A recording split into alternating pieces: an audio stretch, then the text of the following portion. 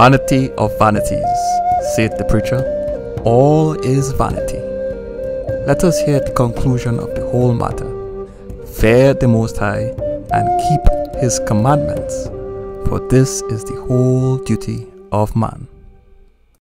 Shalom, Israel. I am Brother Simeon, Israel, and welcome to today's Bible lesson. First and foremost, I'd like to start by giving all praises to the almighty power of my forefathers, the almighty power of Abraham, Isaac, and Jacob. Today's lesson is titled as, Are You a Righteous Israelite? In today's lesson, we'll examine the importance of the Dietary Laws of the Most High. This is part 1 of a 3-part series on righteous living. We'll explore today's topic by looking at the following points. Firstly, why should Israelites keep the dietary law? Secondly, why should the heathen keep the dietary law? And finally, what is the righteous diet according to the law? Why should Israelites keep the dietary law? The lesson entitled, Should Israelite Captives Seek Peace or Conflict, elaborates on the deliverance of the Israelites that wait patiently and peacefully upon the Most High. At that time, Israelites scattered among the heathen that are found in the book of life will be delivered into the wilderness by the archangel Michael. After that, the heathen will be gathered for their own judgment. The wicked heathens shall be devoured with the fire of the Most High's jealousy. Indeed, in Daniel chapter 12, verse 1, we see the following. And at that time shall Michael stand up, the great prince which standeth for the children of thy people. And there shall be a time of trouble, such as never was, since there was a nation even to that same time. And at that time thy people shall be delivered, every one that shall be found written in the book. As the general of the army of the Lord, the archangel Michael will ensure the safe deliverance of all the Israelites scattered among the heathen nations, even the wicked, pork-eating, crab-eating, lobster-eating, unrepentant Israelites will be delivered safely to the wilderness. Moreover, Michael and the Lord's army's mission is to separate and gather the bloodline descendants of Abraham, Isaac, and Jacob, even the least among them. That includes the wicked Israelites that are found in the book of life. We see this in Amos chapter 9, verses 9 to 10, which reads thus, For lo, I will command, and I will sift the house of Israel among all nations, like as corn is sifted in a sieve. Yet shall not the least grain fall upon the earth. All the sinners of my people shall die by the sword, which say, The evil shall not overtake, nor prevent us. And when the wicked Israelites realize that the calamity created by the Lord's army is not affecting them, they will think themselves to be in good case, saying, The evil shall not overtake, nor prevent us. So the wicked, unrepentant Israelites will keep eating their juicy barbecue pork sausages as they watch the heathen fall before their eyes. 1,000 shall fall at their side, and 10,000 at their right hand, but it shall not come nigh unto them. And they'll be thinking, This calamity is not for us, so stay calm and keep sinning. But the Most High will be standing ready in the wilderness to purge the wicked from the congregation of Israel. This will occur after the Most High meets us face to face in the wilderness, pleads with us, and again brings us under the bond of the covenant, just like in the days of ancient Egypt. We see this in Ezekiel chapter 20, verses 35 to 37, which reads as follows, And I will bring you into the wilderness of the people, and there will I plead with you face to face, like as I pleaded with your fathers in the wilderness of the land of Egypt. So will I plead with you, saith the Lord God. And I will cause you to pass under the rod, and I will bring you into the bond of the covenant. Once the Most High causes all the congregation to come under the bond of the covenant, even the wicked, then the penalty for all grievous sins will be death. Continuing at verse 38, And I will purge out from among you the rebels, and them that transgress against me. I will bring them forth out of the country where they sojourn, and they shall not enter into the land of Israel. And ye shall know that I am the Lord. Indeed, those that rebel against the covenant of the Most High by disobeying any of his laws will be purged in the wilderness. The remnant will not contain any wicked Israelites. Only those that keep all the laws, statutes, and commandments of the Most High will be part of the remnant.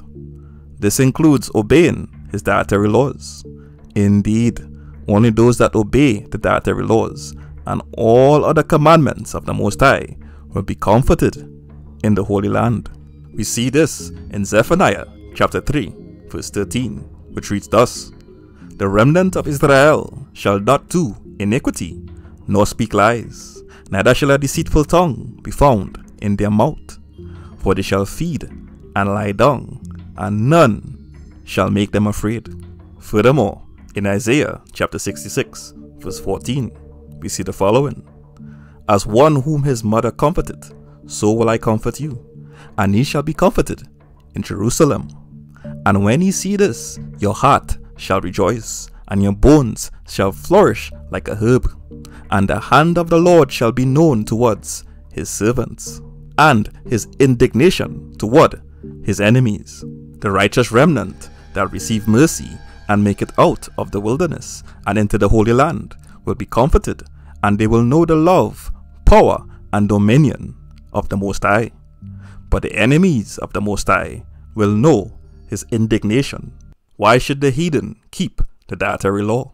Many of the enemies of the Most High that are subject to the indignation of the Most High will be consumed by the flames of fire from the chariots of the Most High when he returns to gather the heathen and judge them. Many of the heathen will fall. We see this in Isaiah chapter 66, verse 15 to 16, which reads thus: For behold, the Lord will come with fire, and with his chariots like a whirlwind, to render his anger with fury, and his rebuke with flames of fire. For by fire and by his sword will the Lord plead with all flesh, and the slain of the Lord shall be many. Furthermore, in Zephaniah chapter 3, verse 8, we see the following: Therefore wait ye upon me, saith the Lord, until the day that I rise up to the prey. For my determination is to gather the nations, that I may assemble the kingdoms, to pour upon them mine indignation, even all my fierce anger, for all the earth shall be devoured with the fire of my jealousy. Indeed, the heathen nations that will be gathered, and the aliens in the Holy Land, will be the ones that are subject to the flames of fury from the Lord. This is the judgment of the heathen. There is further confirmation of this in Malachi chapter 4, verse 1, which reads thus: For behold, the day cometh that shall burn as an oven, and all the proud, yea, and all that do wickedly shall be stubble. And the day that cometh shall burn them up, saith the Lord of hosts, that it shall leave them neither root nor branch. The Brenton Septuagint translation makes it even clearer who are the proud that will be consumed as if in an oven. It reads as follows: For behold, a day comes, burning as an oven, and it shall consume them, and all the aliens and all that do wickedly shall be stubble. And the day that is coming shall set them on fire, saith the Lord Almighty, and there shall not be left of them root or branch. In this context, the aliens are the heathen that currently occupy the Holy Land.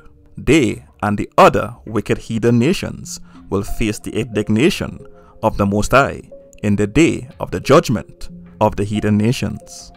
In particular, out of all their transgressions against the Most High, the wicked heathen will be first judged for breaking the dietary laws of the Most High.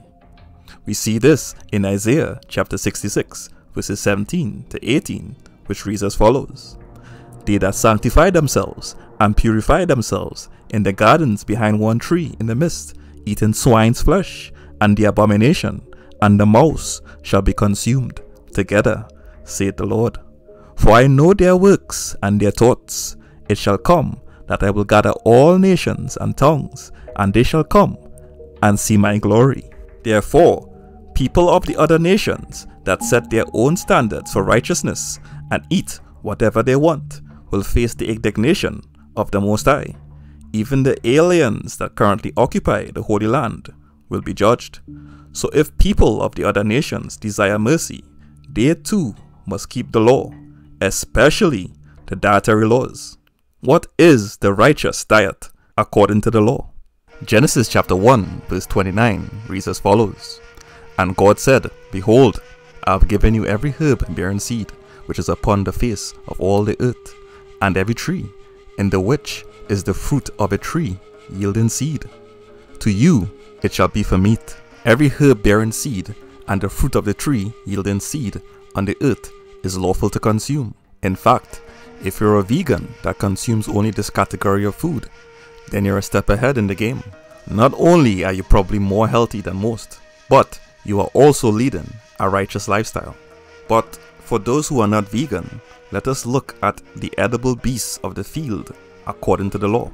In Leviticus chapter 11 verses 2 to 3, we see the following. Speak unto the children of Israel, saying, These are the beasts which ye shall eat among all the beasts that are on the earth.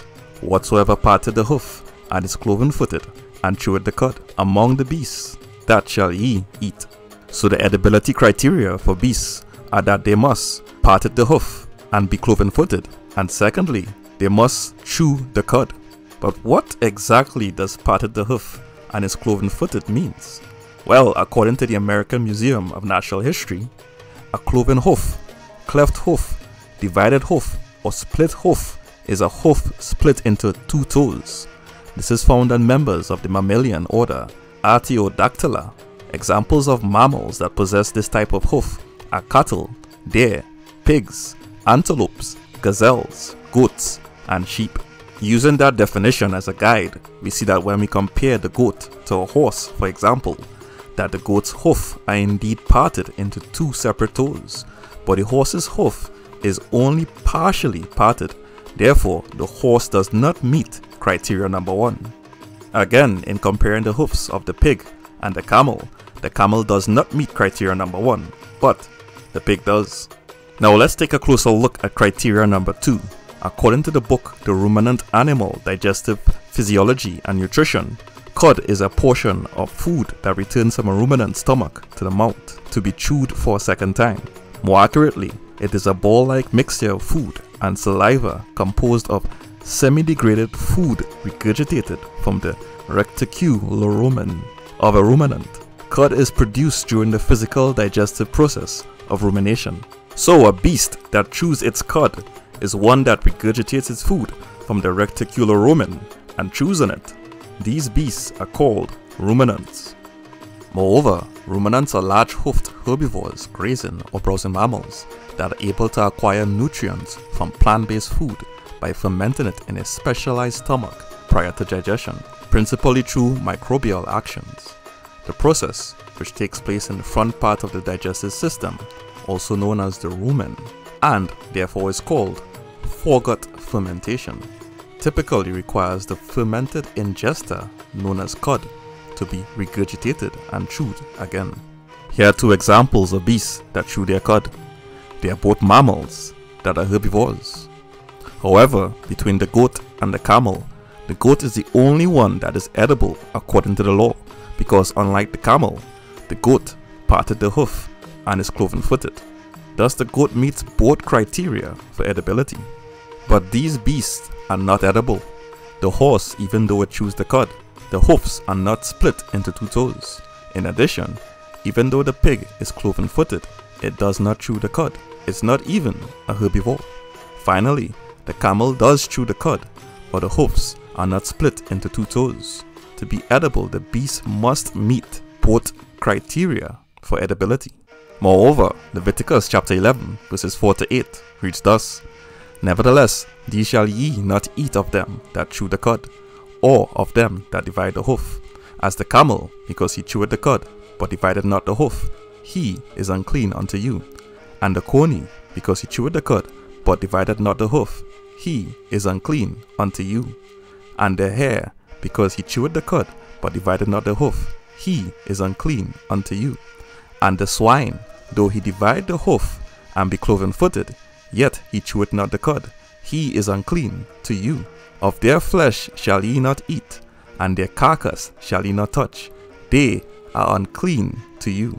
Indeed, clean beasts of the field must chew the cud, and have split hoofs that are divided into 2 toes, and all beasts that are not clean are unclean. Here's a list of common clean and unclean beasts.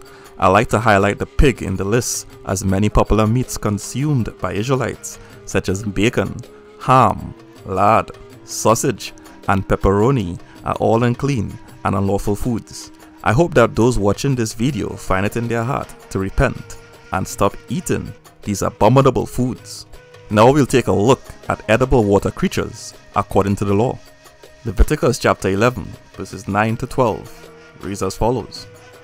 These shall ye eat of all that are in the waters, whatsoever hath fins and scales in the waters, in the seas and in the rivers, them shall ye eat. And all that have not fins and scales in the seas and in the rivers, of all that move in the waters, and of any living thing which is in the waters, they shall be an abomination unto you. They shall be even an abomination unto you. Ye shall not eat of their flesh, but he shall have their carcasses in abomination. Whatsoever hath no fins nor scales in the waters, that shall be an abomination unto you.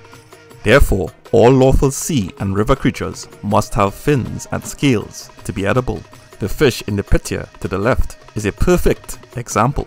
Any water creature that does not have fins and scales is unclean to eat according to the law.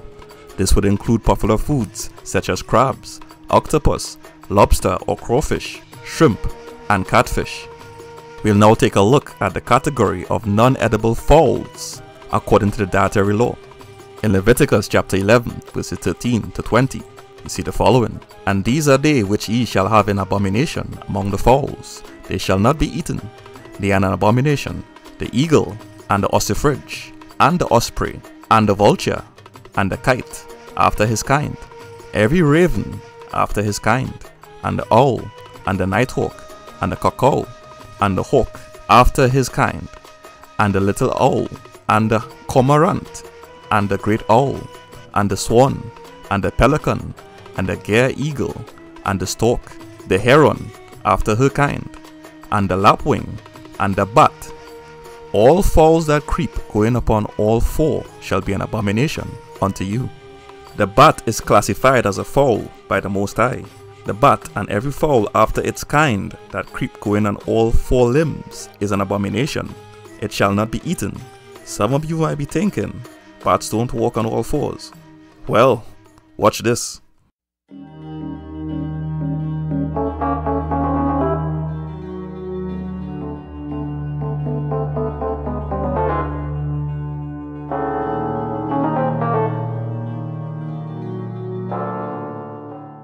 Now we'll take a look at edible insects according to the law. In Leviticus chapter 11 verses 21 to 23, we see the following. Yet these may ye eat of every flying creeping thing that goeth upon all 4, which have legs above their feet to leap with all upon the earth. Even these of them ye may eat: the locust after his kind, and the bald locust after his kind, and the beetle after his kind, and the grasshopper after his kind. But all other flying creeping things which have 4 feet shall be an abomination unto you. So, flying creeping thing that goeth upon all 4, which have legs above their feet to leap, can be interpreted as flying insects that actually have 6 legs, 4 of which that are primarily used for crawling, and 2 additional legs that are jointed legs for hopping on the ground. These jointed legs are typically the hind legs. This criteria describes the following insects: the beetle, the grasshopper, and the locust. An example of an insect that does not meet the criteria would be the praying mantis, because it does not have jointed legs for hopping on the ground. You may have also noticed that all the edible insects mentioned are herbivores, while the praying mantis is not a herbivore. In conclusion, all Israelites that hope to be part of the righteous remnant that make it out of the wilderness and enter the Holy Land must keep all the laws of the Most High, especially the Dietary Laws. Even the repentant heathen that seeks mercy in the day of judgment must keep the dietary laws.